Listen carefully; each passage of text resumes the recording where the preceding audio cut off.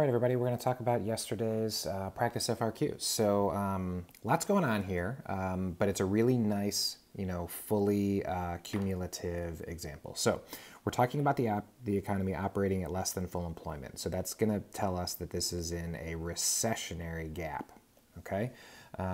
So let's think about how we're going to graph that. So on the main aggregate supply, aggregate demand graph, we want to show these three items. So here is our main aggregate supply, aggregate demand graph. So we got price level here and real GDP here.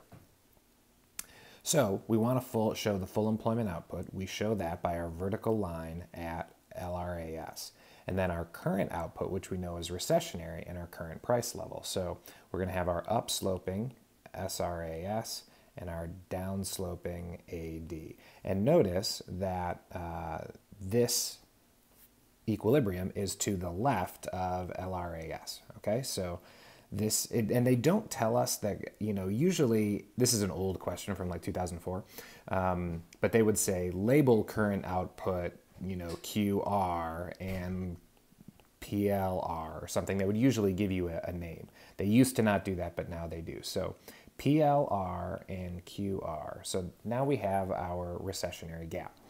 All right, so that is all we need for A. Now, identify an open market operation that could restore full employment in the short run. So open market operations, so we know this is monetary policy, and open market operations only has one option. You can either buy bonds or sell bonds, but all the other aspects of fiscal or monetary policy that are stimulatory, that are expansionary or contractionary, that is not what we're talking about here.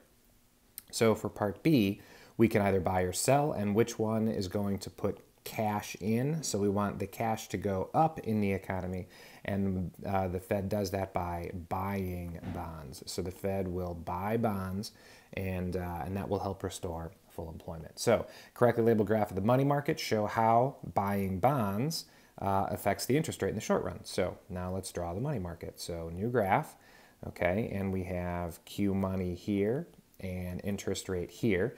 We know that the supply of money is vertical, where the Fed sets it, and we know that demand for money is downsloping. We remember that's just the regular money market graph.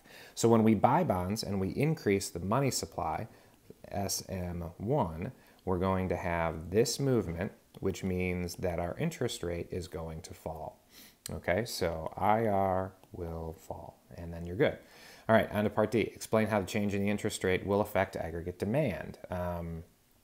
Okay, so for D, AD will rise because interest rate sensitive spending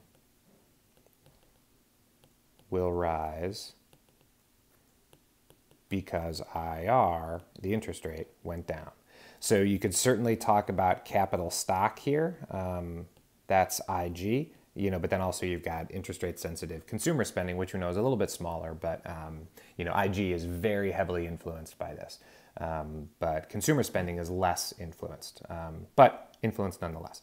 All right, so now this one's a little bit weird. They probably wouldn't have you do this anymore, where they go back and have you further complicate the graph. So I'm going to switch colors. But on the graph in part A, how will the change in the interest rate you identified in C affect output and price level? So what it's going to do is shift. We said that AD would go up, so we'll shift to AD1, and output will rise. So output will rise, and the price level will rise. Okay, so you can do that with these two arrows. Now let's go on to the last part. Instead of open market operations in B, so instead of doing some sort of expansionary monetary policy, suppose that no policy actions take place, and then assume flexible prices and wages. So this is their way of saying what would happen if we took a classical economic approach, right? If we left the economy alone. So we're going to write FI, and short run aggregate supply will shift to the right. Okay, it's doing that because resource prices will fall. Okay, so you don't have to say that, I don't think. Instead, suppose, explain. Oh, sorry. Yes, we do. So it does say explain, so we need a what and a why.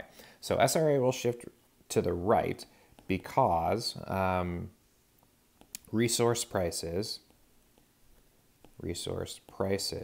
which are primarily wages and raw materials, will fall. Okay, so that, you know, basically if nobody's buying things, then in order to make people buy things, then they have to lower prices. So that's how that happens. And then F2, the output and price level. So output will rise because SRAS shifts right, and PL will fall for same. So you do not have to show this. You don't have to do it. You could, and I'm going to do it just to make sure that you guys understand. So we've got the same recessionary gap that we were talking about before. SRAS, AD, LRAS here, PL, real GDP. Okay, so now we're going to switch colors. And basically, if you do nothing, then SRAS will shift to the right, which means that price level will fall and output will rise. So that's the classical way that a recession works itself out. Thank you very much. Nice cumulative FRQ. Take care, guys.